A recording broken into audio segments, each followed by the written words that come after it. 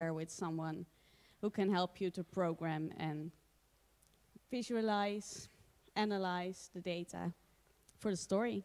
So, if you have any questions, by the way, you can ask them during the presentations. I come to you with the mic. We're live streaming this session, so if you don't want to be on the live stream, please don't ask any question. And that's it. You can start. Thank you. Okay. So, yeah, this is a very good picture of how we actually work, although Helena doesn't agree with it. We were the first hires that Aaron Pilhofer, the current Chief Digital Officer and Executive Editor for Digital, did when he moved from the New York Times to The Guardian. And we basically hit the ground running. We had the selection in May, and we had just landed in London from Washington, D.C. and from Stockholm. And that was our big test. And we had to put together a team of data editors, developers, a special projects editor, and visualization editors to be able to come up with some data stories. Yeah, so my part in this is the data, and the data for the elections was the polls. And we all know that they were wrong. But if we stop thinking about the fact that they were wrong for a moment and think about that there were actually very great data, there was a lot of data there. So what we did, and that was also something to get used to, is Guardian is a Google, uses Google tools. So I had to go into Google spreadsheets and gather data for the polls. So we had an old data set about the old election from 2010 that contained all the data from all the votes that had been going on in all 650 constituencies. We had the polls, and we had the result from 2010, the national result from 2010. And with those results, we did an amazing Excel formula or a Google spreadsheet formula that concocted all this together and predicted what kind of result we were going to get in each constituency. The polls were wrong, but if we, So this was the spreadsheet that then actually was the foundation for what Shakin and his team then did. So we decided that the most important view for the election poll projection was the seat breakdown. And since it lacked, having just the seat breakdown lacked the element of change, you basically couldn't see the change in one or two seats every day. And we wanted people to come back to this page. We added some tiny little fun elements like this spark lines, this small visual devices that show the trend. I think it was a month worth of data for each party, and then the element of context, who had the numbers to govern, because the polls were saying that nobody would have a majority. Again, Helen is right, the polls were not right. We had the average of polls showing the percentage of popular vote, and we included it's not very clear there, but we included the dot cloud as a way of displaying all the polls that we had taken into account, and effectively were showing their bias. And then the transfer of seats, which went on to becoming our signature visual for the election coverage. And our visualizations were all over the place at The Guardian. We had embeddable bits of the interactive, sort of how's the party doing today, and we used that data set to power things like our coalition builder. And our geographic display of the data set, our cartogram, went on to serve the base as the base for our election results, which this is how we roll at The Guardian during election night. And it was the most read page of the site during the night. It was a very slow drip in results. And it was prominent in our network front.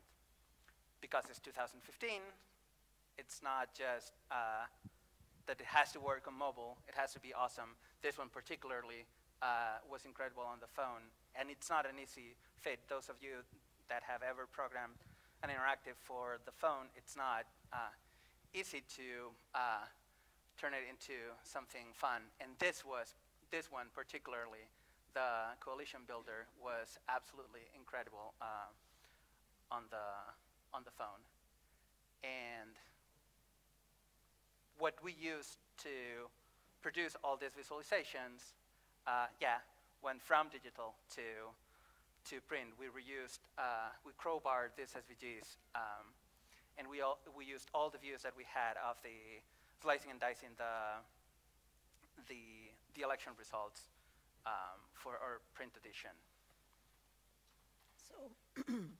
So there's this story. When we have some time, for instance, we were looking at, we put together a team of the special project. This actually was an idea from one of the special projects editor, because we were talking about China and how much China is affecting the world policy and the world trade.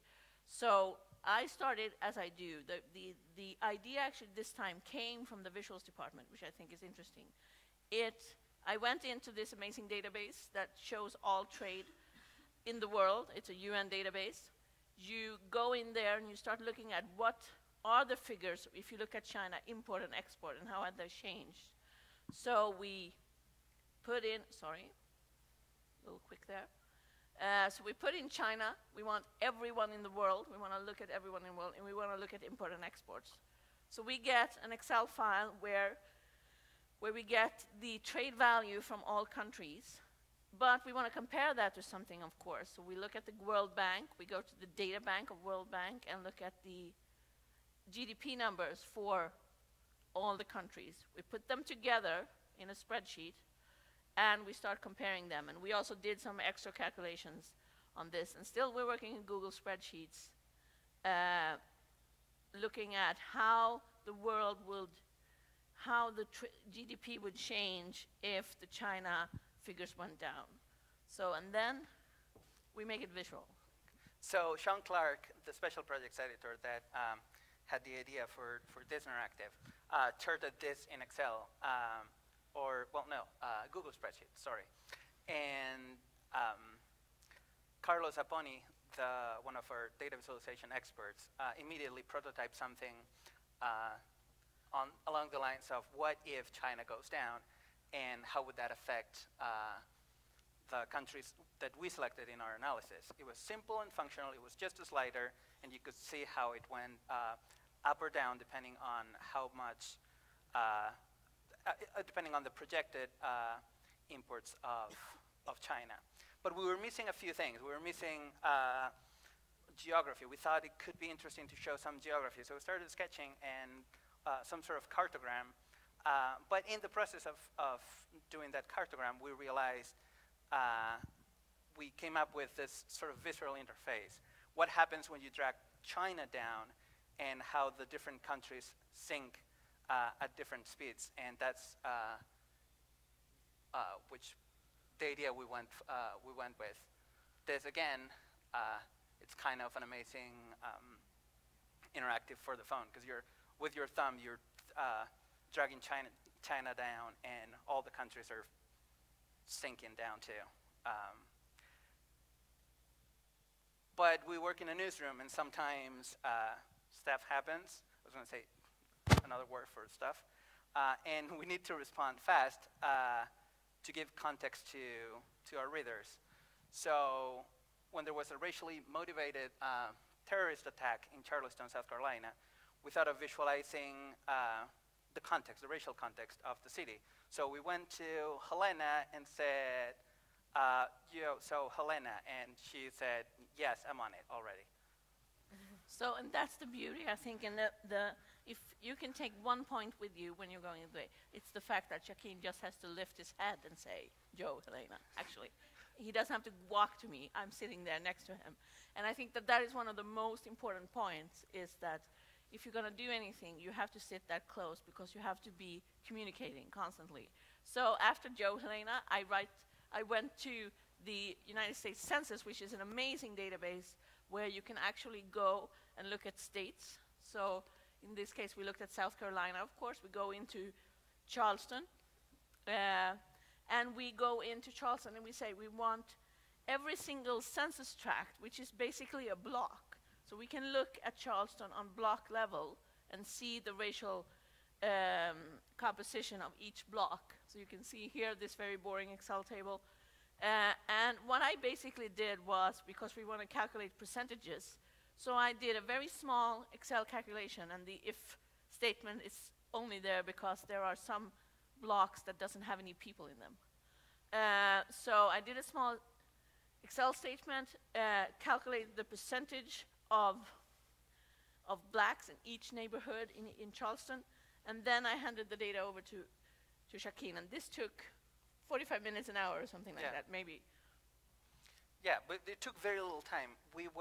This was part of our breaking news visual Q&A.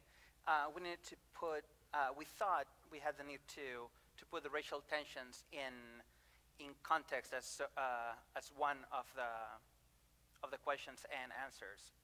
So we included a map visualizing what Elena had gathered, which is basically what's Charleston's racial makeup.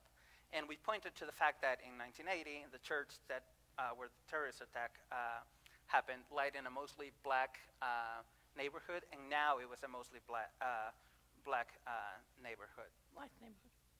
Sorry, white neighborhood.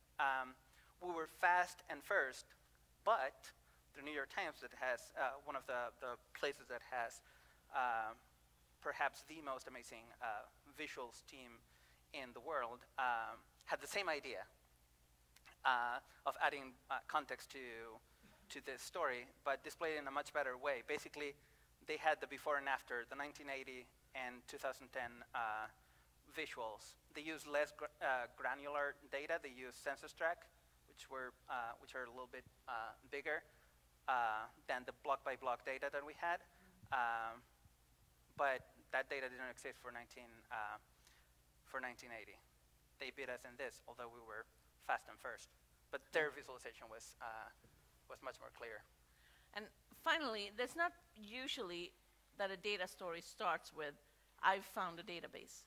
You might think that, but it's actually very seldom that a data story starts with this. But I found this database. It had 19 million records of all the house sales in the UK from 1995 to today, basically. So what we did was, very quickly, I started looking at the data, but in the same time, I also started talking. I started talking to Shakeen, and I started talking to our developer about this data. And I started talking to the newsroom about the data. So the data was found here. It's a public data set. It's lying on a government website. It's not, I didn't even have to FOIA it. I just had to download it. And this is a little part of it that shows all the sales. It tells you basically how much people paid for a flat or a house and the date. It doesn't tell me who did it, but for our data. But we were sort of struggling a little bit when it came to how to show this amazing data set, because we didn't want to do 19 million dots on a map. We thought that would be a little boring and very hard to understand. So while talking to one of the reporters, we talked about, he was going to do, one of the stories that we were going to do was about a family, and the fact that when the parents were in their early 30s, they could easily buy a flat in the central of London. But now, when their daughter was the same age, it was absolutely impossible for her and her partner to do the same thing. So I made a joke to the reporter, and I said, well, they have to move up north then, like everybody. If we just move up north, everything will be fine. And he said, well, I'm not so sure about that. So what I did was that I pulled a second data set from the tax authorities with median income, and I started comparing the median. I calculated the median price out of my gigantic database. And then I added on the median income, and then we could see that if you looked at 1995, the median house price was about 3 or 4 times the median salary, which is also the rule of thumb that the banks usually use to grant you a loan or not, to grant you a mortgage or not. But if you go up to 2012, actually the London rates had risen to 12 times.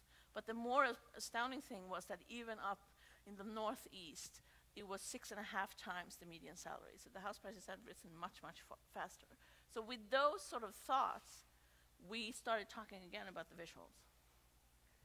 So it is kind of straightforward, the visual, sort of. If you think about it, it's nothing more than an interactive map, a gray one, really, really good one. Lots of little jewels on it, very well thought. But we had a great angle to start with. It was, where can you afford to buy a home based on your salary? So we didn't want to add too many bells and whistles to it, but we wanted to be really, really clear and really, really easy to navigate based on that. Where can you afford to buy your a home based on your salary?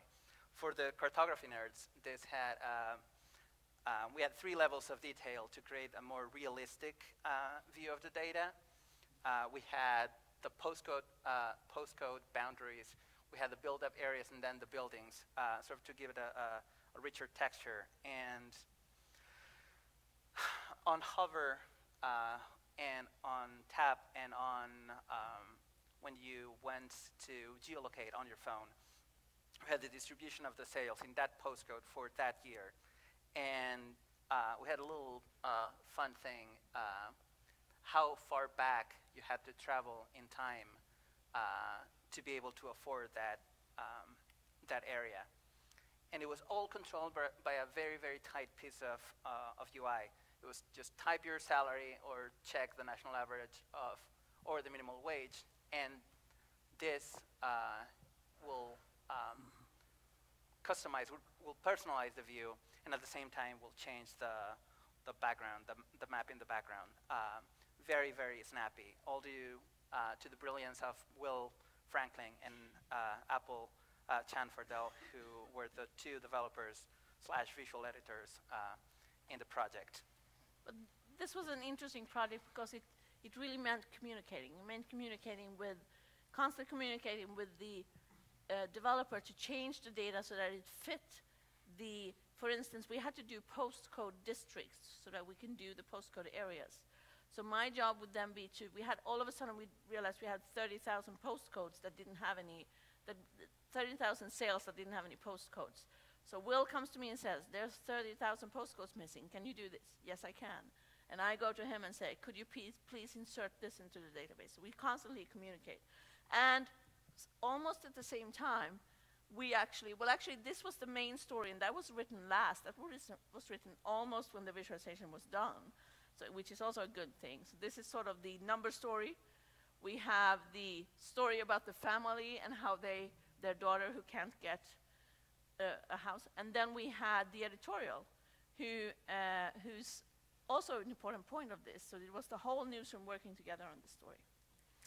And what Helena was saying right there is a little bit the idea behind the way we operate, is the constant checking with each other on the progress of the story, of the idea, kind of like the Barca plays football. Is the tiki-taka, is the moving the ball around, is the to build the play, and to finally score. Helena comes with the data, then it passes on to Will, then to Apple, then to me, then to Helena, then to me, then to Apple, then to Will. In a sort of a, then to the newsroom, in a very casual way. Nobody is the sole keeper of it, of the story, or of the idea, of the data. We're all fully invested in the story, and everyone cares deeply about the piece. It's kind of, the story is at the center. In 1943, Disney introduced an organizational chart that showcased how the company operated, and everything emanated from the story. All the operations were in service of the story. They broke the silos that the company had, which is kind of what the visuals and the data projects team are about. They're a way to de-silo those projects, forcing collaborations between people like Helena and me, with different backgrounds. Journalists who want to be programmers, and programmers who want to be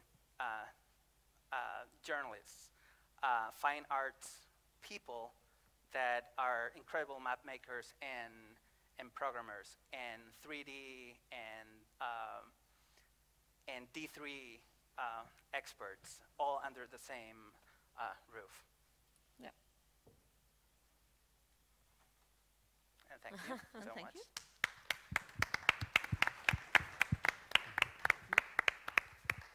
One question to you before we continue to Mar and Rico. You can set up your presentation probably in the meanwhile.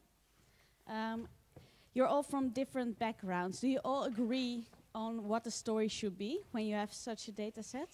Well, not to start with, because that would be a really boring story. I mean, the good story comes out of that we disagree, actually. So it's true, but it's very, for me, it's very, very important. I come back to the communicating again. When we start communicating about this, and when we come from different backgrounds, we actually also enrich the story, because as a journalist, I could actually talk to another journalist, and from the journalistic perspective, we could be very sort of in agreement on what the story is. But a person with Shakin's background could have a totally different way into the story, which actually could make it a better story, if I'm honest, and that sort of thing. Can you give an example of that?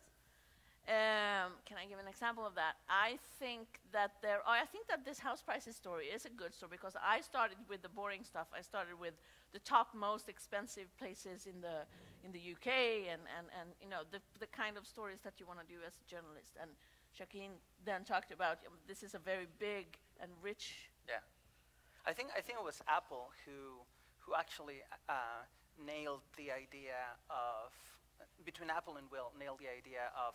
Who are they?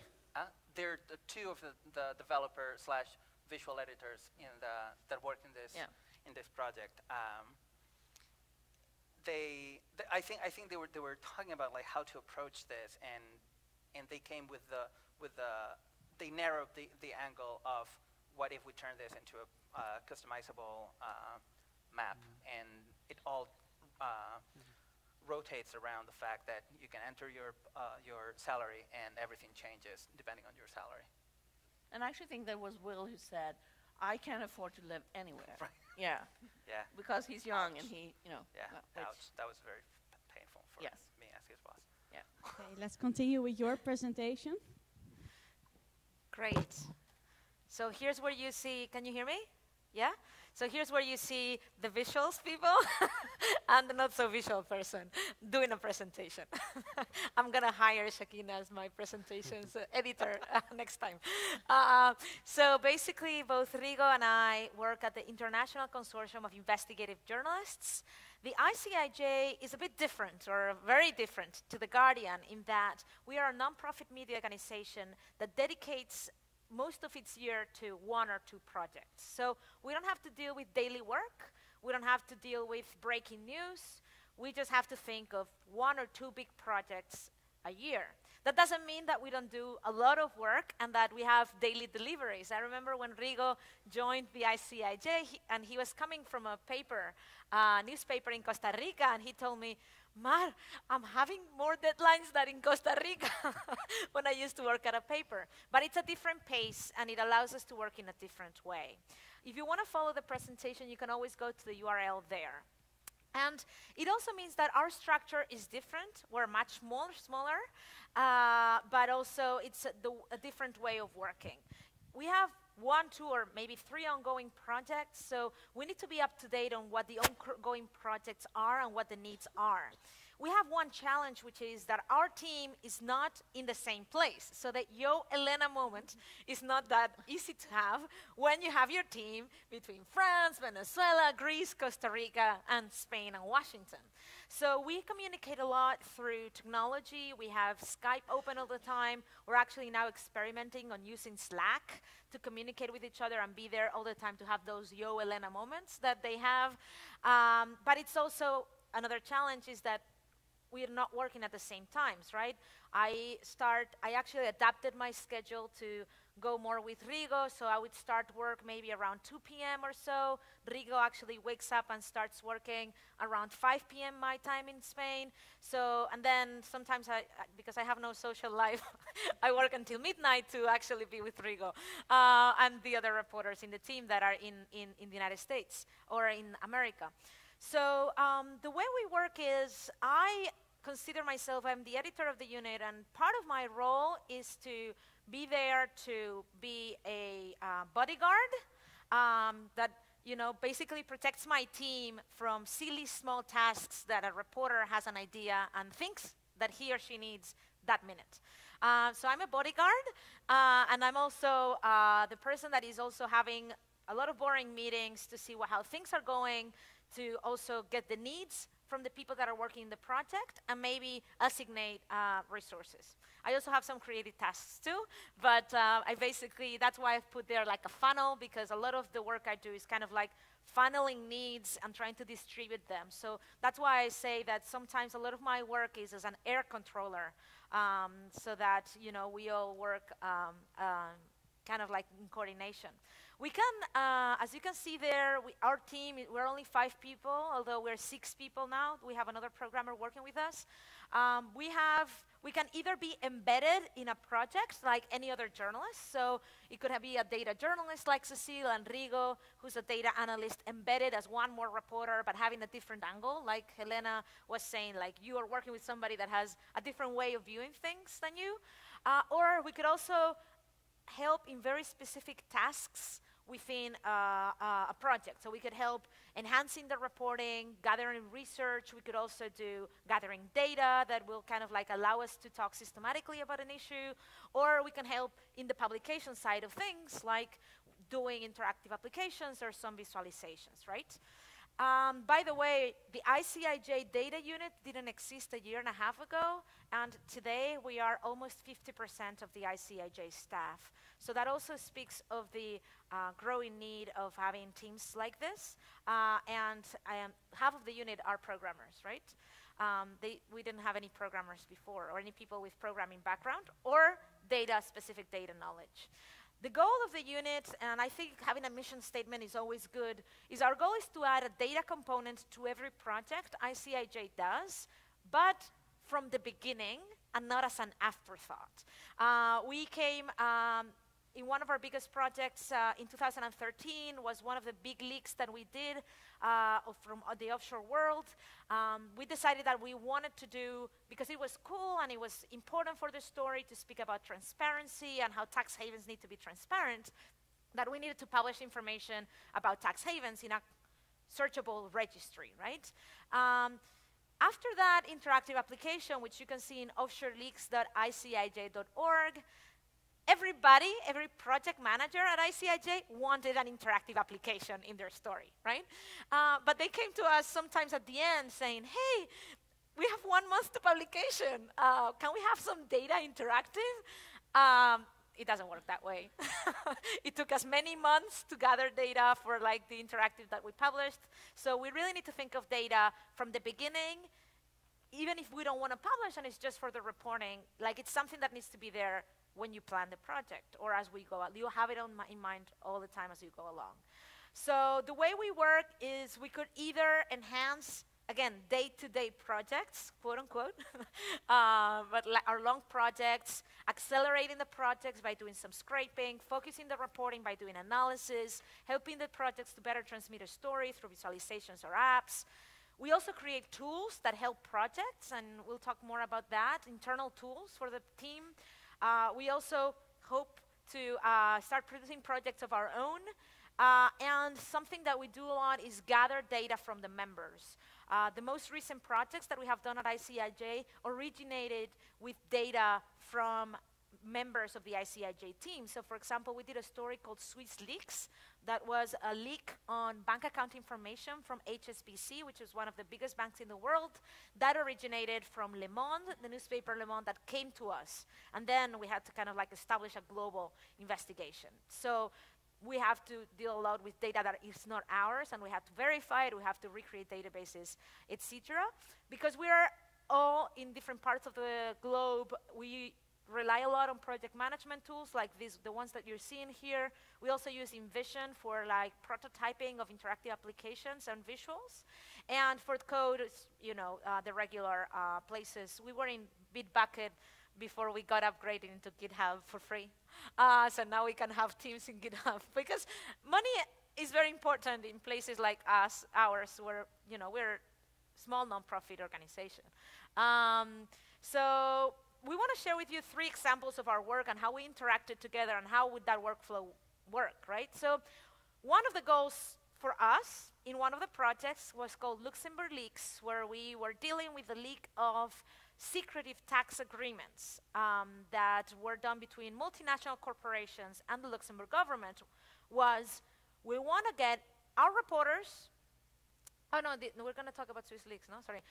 Some of the goals that we have to deal with. The first goal would be, for example, get our reporters to search and work with the data. So we would get a leak of secretive tax agreements, or we would get a leak of, for example, documents from the HSBC that said who had bank accounts in Switzerland. So we get documents that we don't know, but we need to build a team of hundreds of reporters working together, right? So how do we do that? Because when I get for example, in the case of Swiss Leaks, we got a flash drive that it was around 4 gigabytes. And what I first did is, Rigo, I have a flash drive with data. How can we make this available to our reporters everywhere in the world? Because we build teams all around the globe, not just the team that you saw here, but hundreds of reporters all around the globe. Yeah, the thing is that, well, we received the leak, but we do not share only the data to the reporters. We add value to the data with some ideas and some processes that the data team runs. For example, for the Swiss Leak project, we received a list of Excel files, and we had to extract the data from the Excel files because we are a structure that it is not useful. So we had to extract this data to normalize it, to clean it. We had to deduplicate some values for addresses and names. And something that it is very useful to journalists is that they had a huge data set, but they have to work on their local news. But how they can do that? For that, we run processes to localize the data, the names. So we recognize the countries for each name using all the fields available and all the APIs available. And we create lists for each country, and so the journalists can work on the data related to their own country. Right, because as some background, like at the ICIJ, which I think I've missed this point, and I think it's important to understand that we have our own team, we have 11 people working, we have the data team, and we are being paid by ICIJ, right? But then we team up with people from The Guardian, and then we team up from people from Le Monde, and then we team up with people from the Indian Express in India. So we built a team of newsrooms working together on projects. So that's why our first customers are not the readers, are the other reporters from other newsrooms that actually have to work with the data to get stories out. Exactly. Also, an interesting and useful service that we bring, that we give to the journalists is the matches. We have some tools to find matches with sets like Wikipedia, for example. We find fuzzy matches between our leak and Wikipedia and other interesting data set that we have. So that work that Rico's describing is done by programmers and also some data journalists, right? But you had to, in this case, Rigo, you also had to extract the information and recreate a database, no? Yeah, we we had to recreate the database. We call it reverse engineering because the database was exported in this unuseful format, and we had to recreate the original database. So for that, we had to understand how the fields are connected and the entities, and this way, the database is going to be more useful. And finally, we generate figures and interesting stats for the final publications that are used by all the members for their own publication. But remember, our main challenge is how do I get the Guardian people to be able to search the data? So that's what you'll see in the next slide. Yeah, that is a really big challenge. So we had a lot of tools that allows them to look into the data. For example, we have Blacklight, that is a platform that allows them to search with full text, do full text searches, so all the journalists can search their names or whatever in this platform in the old data set that we have. We for that project also we use Linkurious, that is an application to explore the data in a graph way with graph visualizations like that one. It is not clear, but it allows the journalists to understand easily how the person and companies and addresses are connected. This is very useful tool. And finally, also we have like a Facebook. It is like a Facebook, but it acts like a virtual newsroom because all the journalists interact between them and collaborate, and this is very interesting because I love them to share, acknowledge their findings, and that is amazing. So before we move into the next goal, no, it's fine. And before we move into the next goal, as you can see, we started talking not so much about stories, but about software. And one of the roles that we're fulfilling at the data unit at ICIJ is we're a small software building company. Most of the tools that you see here are actually open source software, or software that we have got the license for free, like in the case of Linkurious.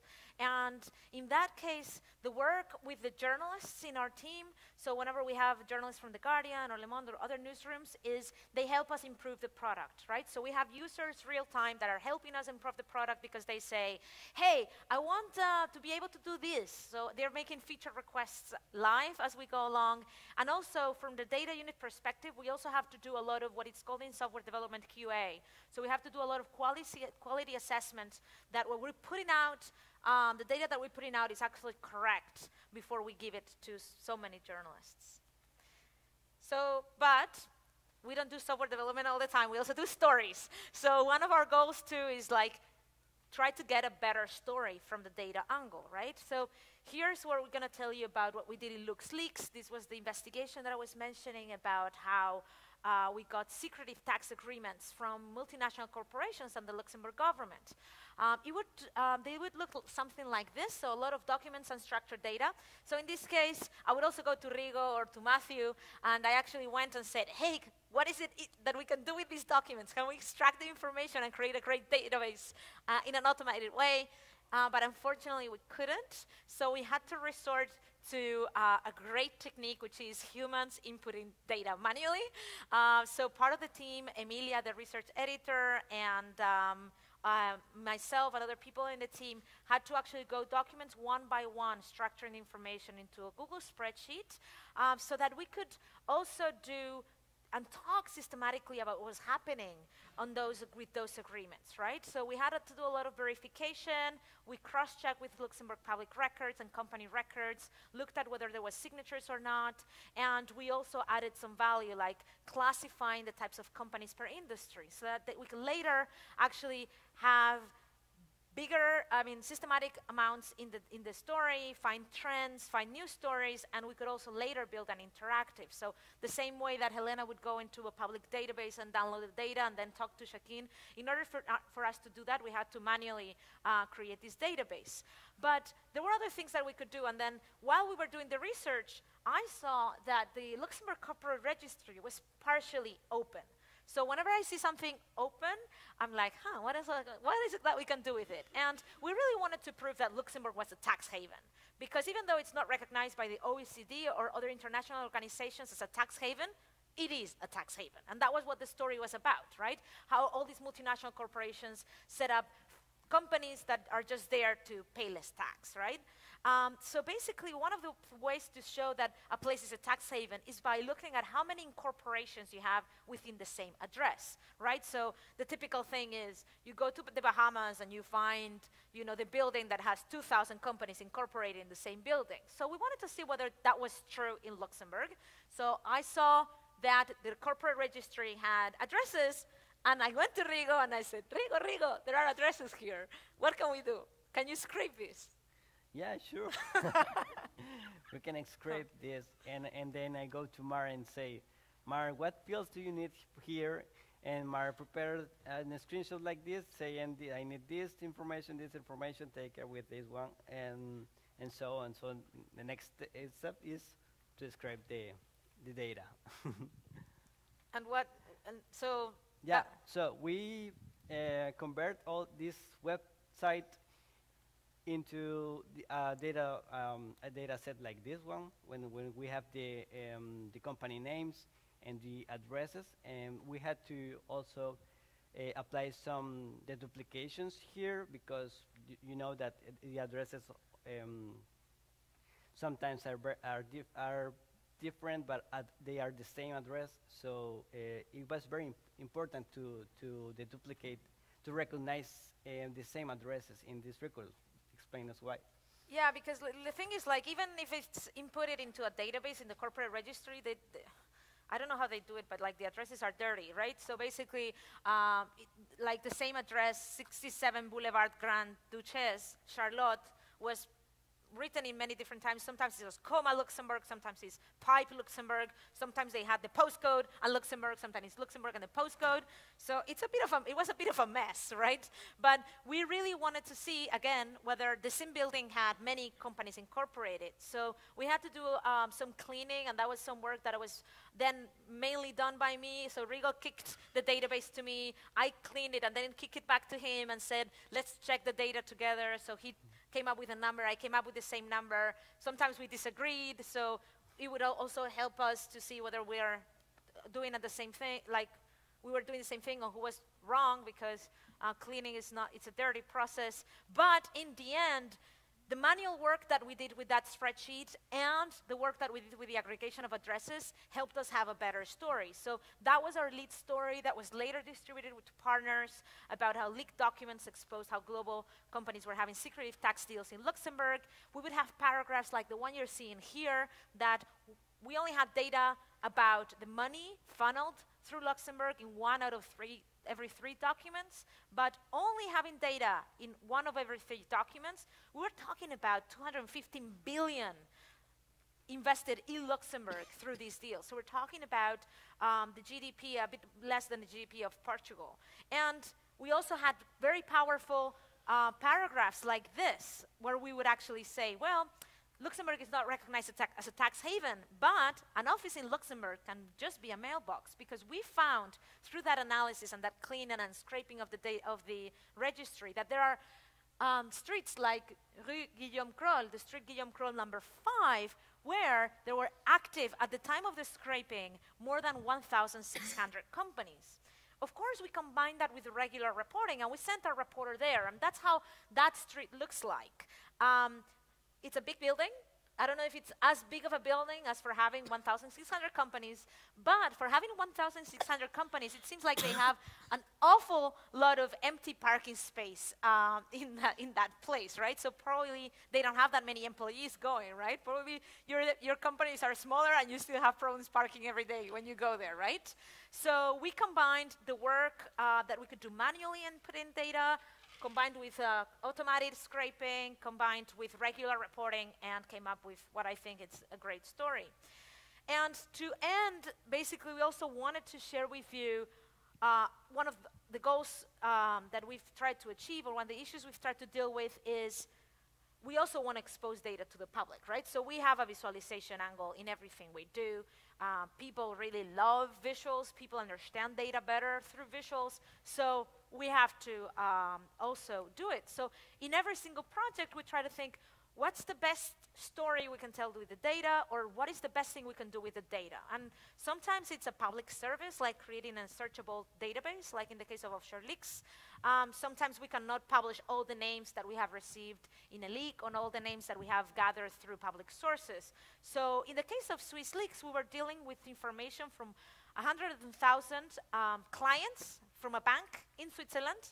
It is not illegal to have a bank account in Switzerland unless you don't report it to the tax authorities. But that information is impossible for us to figure it out.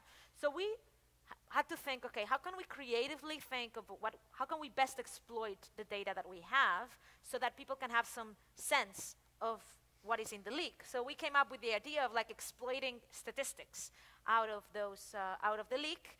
And that's where Rigo started analyzing the data, not so much from a data analysis perspective, but from the data visual analysis perspective. Yes, this is a task called data profiling that allowed us to understand the data and how the fields, the completeness of the fields and duplication and if there are some null, how many null values there are and how they are distributed in the time and so on. So we executed this report in order to come up with a good visualization that we're going to be sure that it's going to have complete data and interesting data. Because like the questions would be like, I would see in the data, I would see a field like, oh, we have the nationality of the people that had a bank account in Switzerland. Or I would see in the data that, you know, there would be people that we had actually professions. And actually, through regular analysis, we saw that one of the most common professions in the data, whenever that field was fulfilled, was housewife, right? And we actually did a story about the housewives of HSBC. But through visuals, we were able to see the holes in the data and see whether it was representative or not. Because, you know, if we have profession information, but it's only there in like 1/3 of the cases, do we really want to give a statistic about all the, like, you know, 50% of the people connected to Spain are housewives? Well, maybe not, because it's not really representative, right? So we really had to understand what were the holes in the data to be able to see the completeness of it and what is it that we can associate with each country. Yeah. And then we use that for the interactive application then. So when we decided to do an interactive application, and the idea was, let's try to give statistics of this leak in connection to some countries.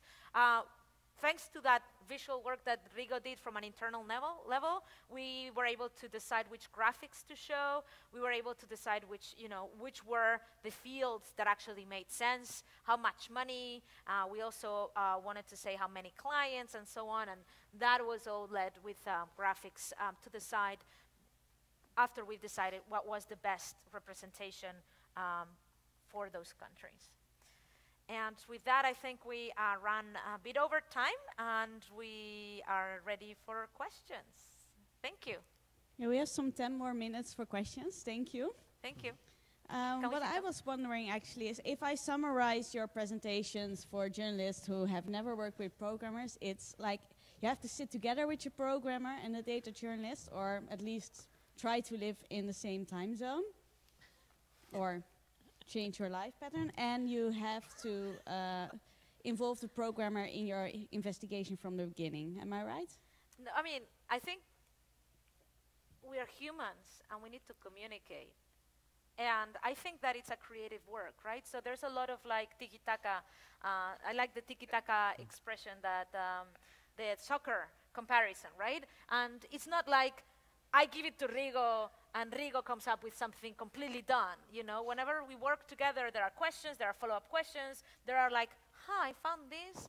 So I don't know if you have to change your habits of life. You can also have a personal life. It's just, I think that it's very important to communicate. And in order to communicate in a fast and easy way, it's many times easier if you're in this working at the same time.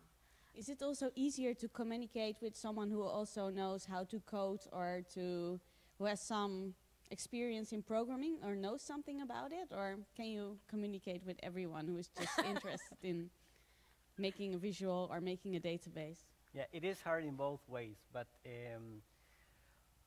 both parts have to make an effort to communicate. They have to learn the language of the other one.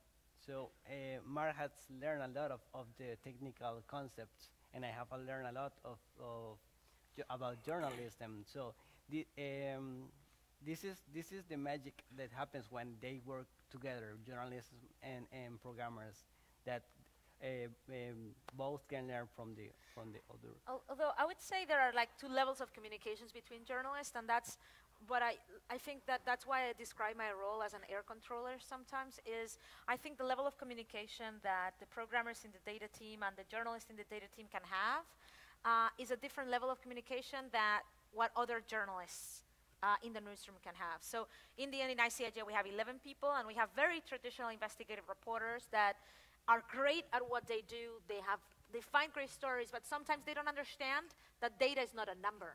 So like, for example, we had an investigation about the World Bank where we gathered public data and we shifted through records of the World Bank in public websites, and we counted for every single person that had been displaced by a World Bank funded project.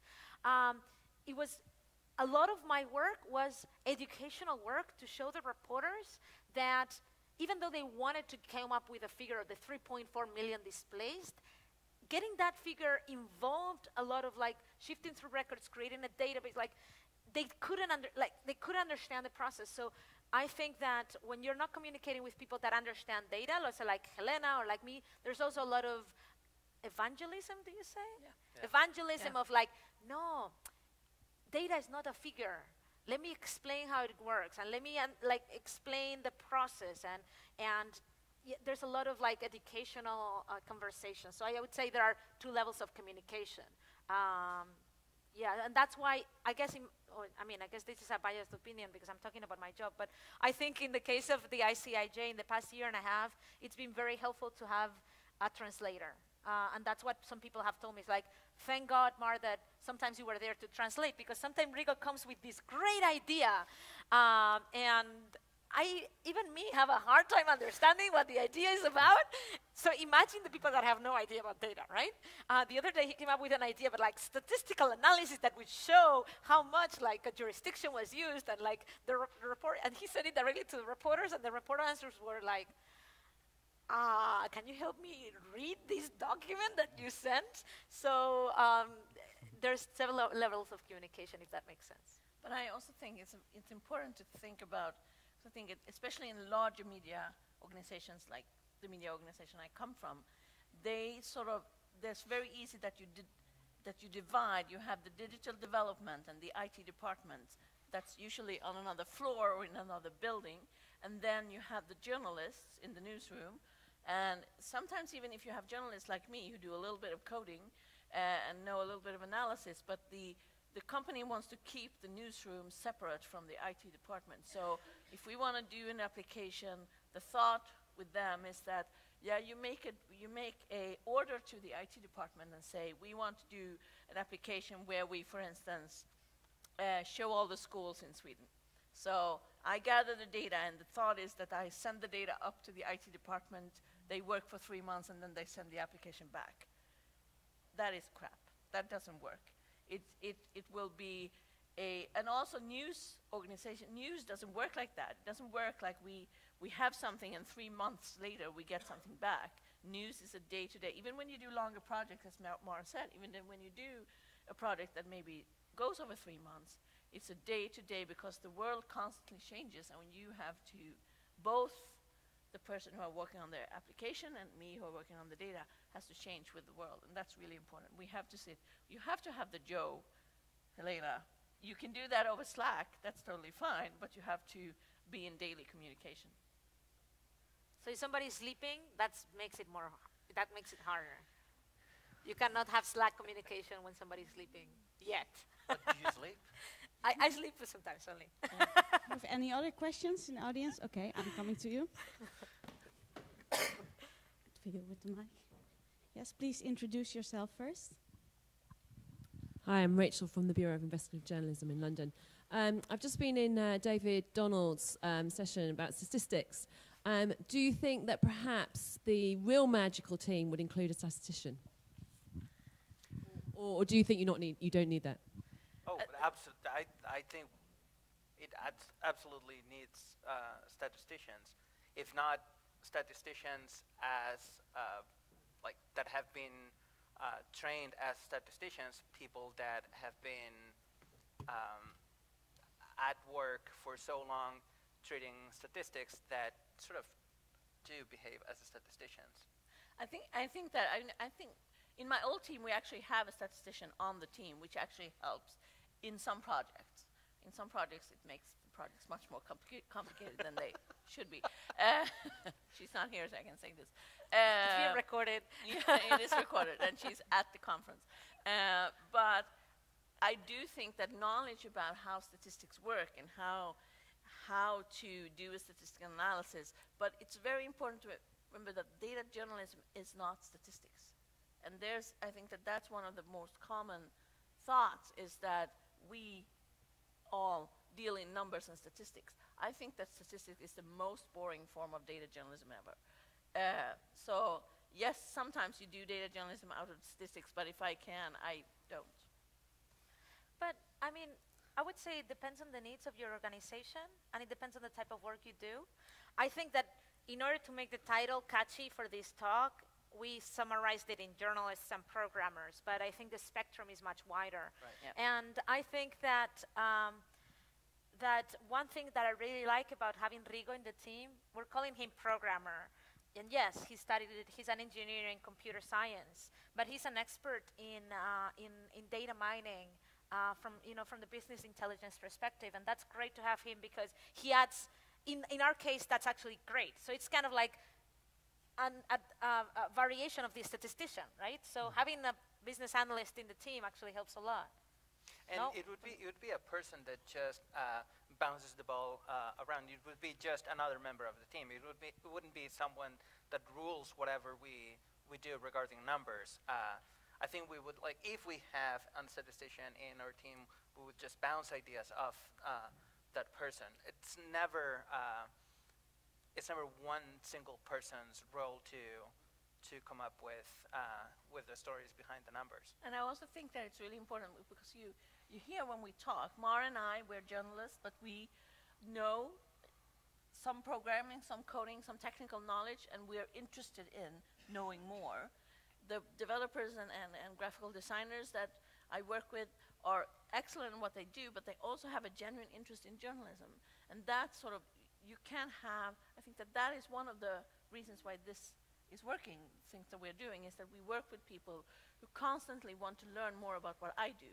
And I have, in the same way, have to have a real interest in learning more from my coworkers, because otherwise I can't pass the ball in the right way. Any other questions? No? No? You want to add something It's okay. to that? I just want to wrap up with the last question to all of you. Just in short, give me... That way, you can start that way. Okay, I start that way, sorry. For you, can you give me some small advice if I want to start working with a programmer? What would be your main advice to me? Oh, treat him as a peer. Don't think that you are, that you're both at the same level. Don't think that you're here and he's here. That would be my first advice. Yeah, I would say this is my sole advice. fight. Actually, yes, fight, because we can have polite discussions about what we're going to do. When we have polite discussions, we don't get to the core. The best work I've done was with a developer in Sweden that I thought was the stupidest thing I've ever met the first time I met him. And I didn't know why I had to work with this very strange person who had these strange ideas about things. We had a number of fights. There was screaming involved. And after that, he is the best person. I would work with him anytime, anywhere, in any country. And I think that actually to get to the core, to understand each other, to start treating each other as peers, because that's what you do also when you start fighting. So my advice is talk, of course, but if talk doesn't work, fight. Rigoberto? Okay, well, I would say that you as a journalist have to transmit your passion to the programmers, because I don't know, maybe if you have tried, we used to work from 8 to 5, and we like our work, but now I understand how rewarding and challenging the journalism is, and I didn't know this before. And I learned your passion for this work, working with you. So I had to learn that, and the people with I started working did that. So I learned to love the journalism because of them. So you have to transmit your passion to the programmers, and also you have to, as I say before, you have to make an effort to learn their language, because you have to communicate, and it will be easier for both if you can get this. What was the other one? Okay, the skills. When we are recruiting skills, recruiting programmers, we check their resume, and we are looking for a programmer with this with knowledge in this language programming language, and these skills and these other skill. But I think that it is not the most important thing. You have to find a programmer with that is good in solving problems and learning new tools, because the tools and languages changes all the time, and they has to be able to learn, to continue learning, and very fast. So I think that these are the most important things when you are recruiting a programmer. Yeah. Thank you, Mark. Great. So, I mean, to me, what has been very helpful when working with a programmer is to explain the why. I think that many of the programmers that I've worked with love challenges. So if you pose a challenge and explain why, so I think when I've had the best results is not when I go and I say, do this, this, this, and that, because I have no freaking clue. But like, I'm like, hey, Rigo, there's this corporate registry. It seems amazing. What if we could aggregate, you know, the addresses, right? So it's more like explain what the goal is and explain the why, like why it is important, and then allow for the creativity to happen, right? I think that whenever I've gone with something very detailed on how to do things, I've failed. So, but I think in that process, it's very important to explain certain things and explain that how the journalism works. At the beginning, I had a lot of clashes when working with programmers, because I would always ask the question, so when can you have this? And the programmers would tell me, I cannot tell you when. And I'm like, no, this cannot happen. You know, I need to know if it's going to be by the deadline or not, you know, because if not, we need to adapt, right? So there's a lot of explanation on to what is the minimum viable thing we can do, how can we do it? So a lot of explanation into how the process works and what do we want to achieve, right? So I think that explaining the why, making it as a challenge, and explaining, yeah, that goal and how do we need to achieve it, it's very important in order to get things done. And then there are some cultural clashes, and like there are some programmers that speak less, and some programmers that speak more. So like sometimes you have to also adapt, right? There are like whenever the programmers in the team speak to each other, they speak in the chat. And I'm a talking person. So like there are also cultural clashes that you have to understand and adapt to them. So I chat more instead of talk sometimes. Thank you very much. If people want to ask more questions to you, can they approach you in the bar or Nah, of course, yeah. on the chat, probably? Only on chat, Slack, please. Okay, thank you very much. Thank you. Okay.